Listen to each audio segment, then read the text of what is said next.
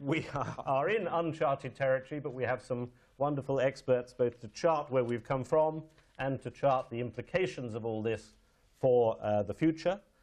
We are going to begin with Geoff Evans and Jane Green, co-directors of the British Election Study, to explain to us what the vote was, what its implications are, where it leads us. We'll move on to Vernon Bogdanor to navigate us through the Constitution, Sarah Hageman to tell us about the implications for the European Union and for other European Union countries, and Catherine Costello to specifically focus on immigration, one of the big issues of the referendum. Over to you, Geoff. Great. Well, I'll jump straight in then. I'll be talking about the past, not the future. I'll leave Jane to talk possibly about the more campaign-focused discussion of the EU referendum. But I'm going to focus at the prehistory of how we got here, who's responsible. And I'll use lots of numbers, but I won't bore you with too many of them. So I'm going to focus on, for the sake of argument, one person. The architect of Brexit is Tony Blair. He probably wouldn't think of it in that sort of way. Tony Blair set up Brexit. He didn't intend to, but he did so in 3 different ways. And he's now voted to ignore the result of the referendum, of course, which is an added irony, given that he actually popularised the notion of an EU referendum when he was the Prime Minister. The 3 ways in which Blair has led to this outcome, with the collaboration of what we might call New Labour, in 3 projects I've been doing with James Tilley and with John Mellon. One is the political exclusion of the working class from electoral politics in Britain. 2 is the promotion of immigration to a central position which has been decisive. And 3, he's completely failed to understand the actual nature of society in Britain. So, first one first.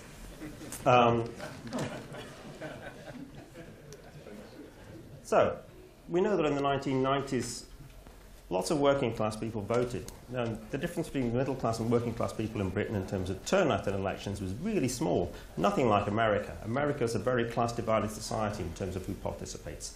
Then Blair and New Labour arrived on the scene, and they did quite a few things. They obliterated any reference to the working class from their speeches, their manifestos, and the work for this has been done by Chris Prosser from the British Election Study team, who's actually sitting here, I think. They removed the gap between themselves and the Conservatives in order to make themselves more acceptable as a middle-class party.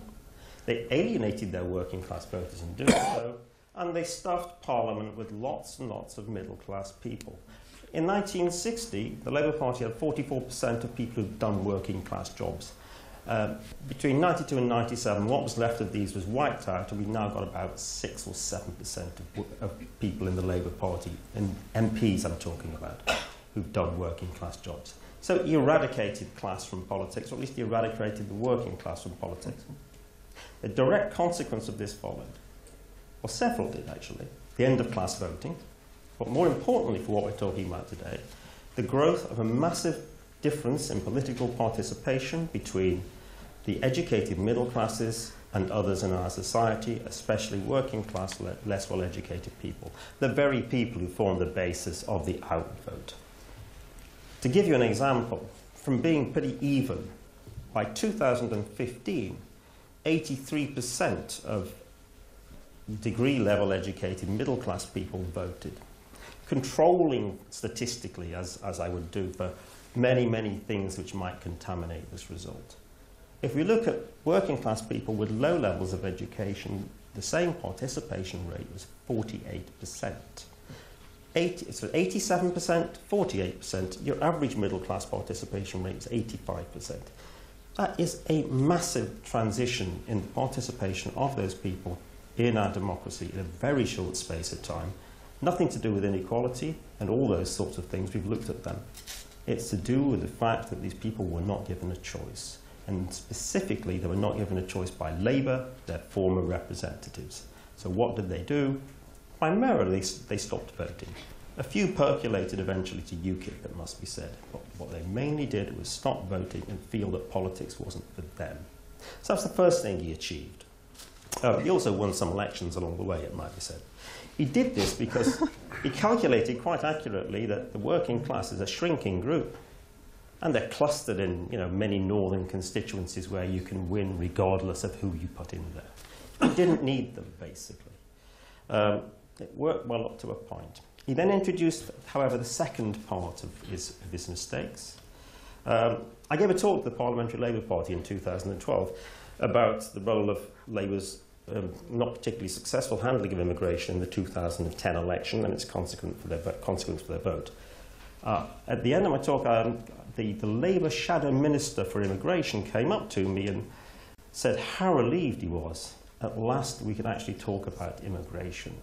That for several years, if you mentioned immigration in the party, you were declared a racist. And only now they were no longer in power, it must be said, could you actually discuss this issue that their voters cared about. And I think that was quite informative. It's as though the Labour elite had made their own party not actually discuss this. And if they did, they would label them as bad. And I think they probably hoped that the population as a whole might follow the same line. So what John Mellon and I did, went and examined lots and lots of polls for many years, looking at the aggregate level polls, looking at detailed individual level relationships between fears about immigration and attitudes to the EU. And we found, using the International Passenger Survey for immigration rates, that, yeah, immigration was going up prior to 2004, prior to the accession countries. But it wasn't obviously EU immigration.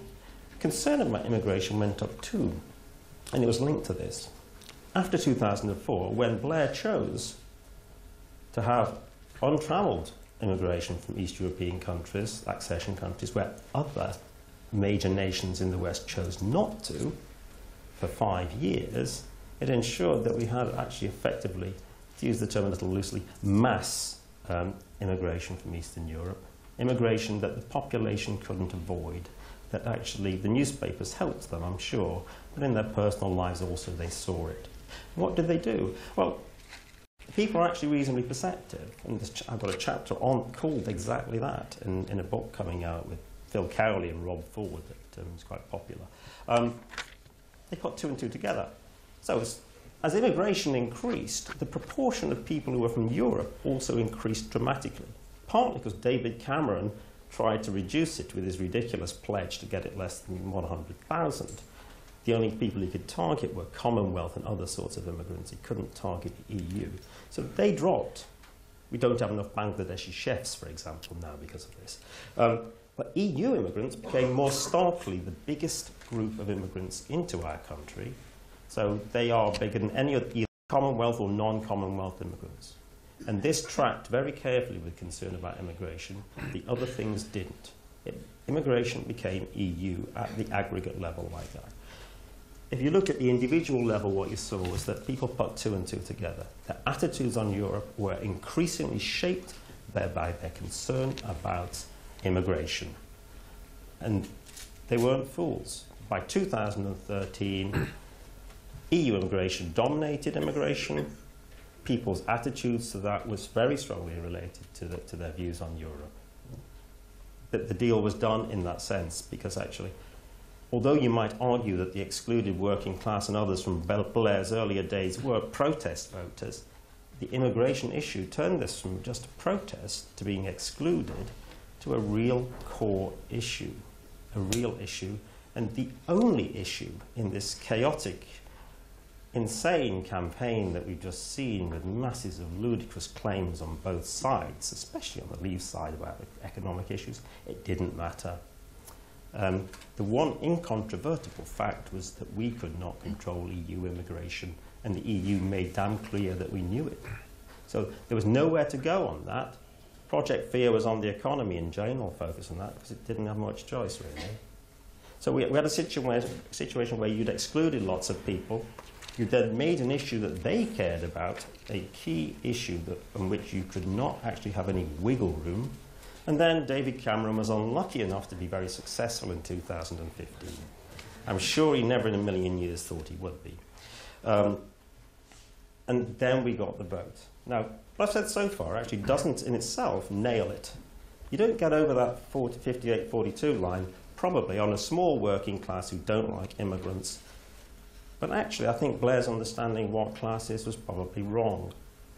A paper I've got this morning out at Portcullis House, which I think is doing the rounds in the newspapers now, looks at class in a different way. It looks at class as a subjective thing, as a feeling of who you are. And it shows that although in our society since, say, 1983, we've become a very much more highly educated professional and managerial society, the proportion of people who see themselves as working class has not changed. It's 60%. The objective working class, according to, say, ONS figures, and Andrew knows these sorts of things very well, the measures of class that are very well attested to, is about 25%. But 60% of those people who aren't, of the population think that they're working class, including 47% of the professional and managerial classes. Not the middling groups, the professional and managerial classes. What does it mean? It means that we're not quite the society we think we are. And it pans out in various ways. Because one of the key things, one of the key ways in which these people differ from, say, other middle-class people is that they share views on the economy. They know, I mean, to think of John Prescott, they know they've got 2 Jags, they don't want to pay too much tax, they're pretty right-wing on that stuff. But to also paraphrase Prescott, who was misquoted constantly on class, by the way, what he did say was that he was basically a man with a middle-class lifestyle, but with the values of the working class. In actual fact, the values of the working class are kept by these people, and they're about anti-immigration and social. Hopefully you can still hear me. Social illiberalism. So when you take into account the fact that what the journalist Patrick Butler, who I talked at great length to yesterday, said, we discussed the social class of the mind, we've actually got a very different demographic structure than we think we've got. And it's one in which concerns about immigration are actually far prominent, far higher up the social structure as we normally think of it. And the same things applies to education, by the way. These things don't buy you the liberal values that the liberal intelligentsia assume it does. We've got a different society. And Blair failed to understand that. He thought he could marginalise the working class, give them no choice, still win elections. To a point he was right. But as soon as you move away from a majoritarian system, that doesn't hold anymore. And when you factor into the account there's lots and lots of people who are not technically working class, but still feel aggrieved about these changes, the consensus between Liberals, Labour and the Conservatives on many aspects of European integration and liberal values that they feel left out from, then that opportunity to actually vote a clear choice not only leads to people participating, as we saw a decent turnout of 73%, but it also gets you the result where you get to 52-48.